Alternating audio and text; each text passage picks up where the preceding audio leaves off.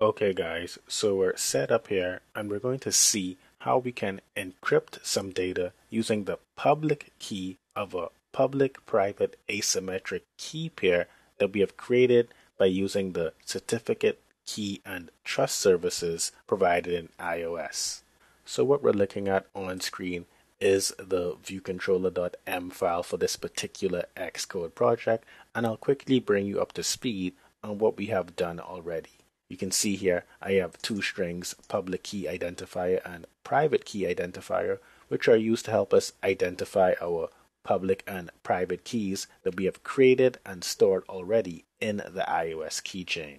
To create that key value pair, I have used a method here that I'm calling create key pair. You can see it's called right away in my view did load.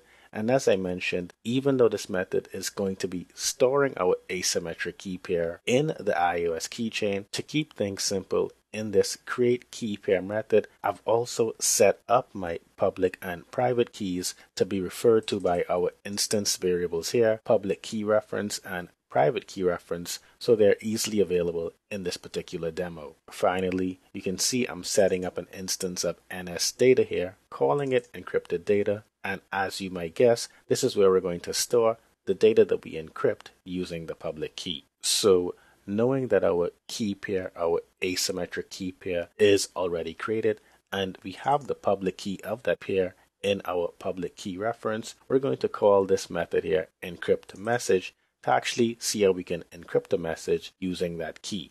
If I were to scroll a bit further down, you can see all we're doing to get us started inside of encrypt message is making sure our reference to the public key is not null, and if it's not, then we're going to jump in here and see how we can use this public key to encrypt some data. So the first thing I'm going to do inside of here is I'm going to set up some data that we can actually encrypt, as well as I'm going to set up a variable that's going to hold the length of that data. You can see here my data to encrypt is a string. This is my sample message, and then I'm going to set up this variable here, data length, using our string to encrypt. You'll notice on this very first line, I'm actually going to get a local reference to our public key, and I'm just calling that public key.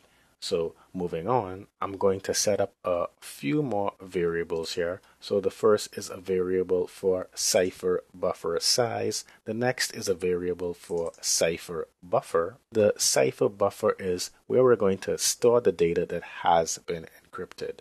You can see I'm going to set my cipher buffer size by using the security key get block size and passing in my public key, and I'm going to allocate some memory for my cipher buffer based on that size. Next, I'm going to make sure that my buffer size is not too small for the data we are trying to encrypt, and if it is, in this simple function, in this simple demo I should say, we're going to just log out a message that the data is too large to encrypt, this should say. But in a more sophisticated example, you may take the actual data that you need to encrypt and break it up into smaller portions, each accommodating the maximum buffer size. So next, once we get through that process, what we're going to do is we're actually going to call a method from their certificate, key, and trust services to do the encryption, and that method is going to be the sec key encrypt method. The first argument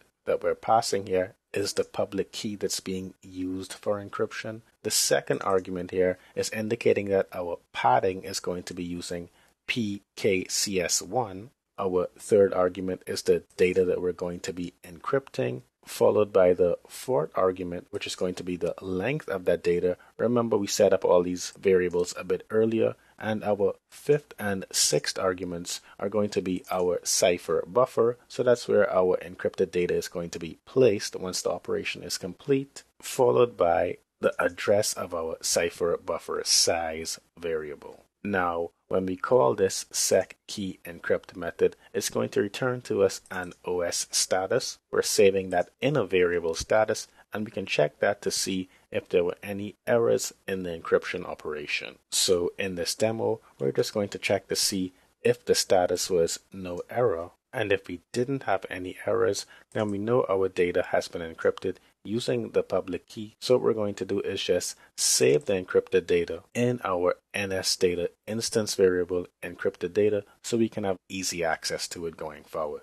You can see to get access to the encrypted data, I'm going to reach into the cipher buffer, which, as we discussed, is where the encrypted data is actually going to be once the operation is complete.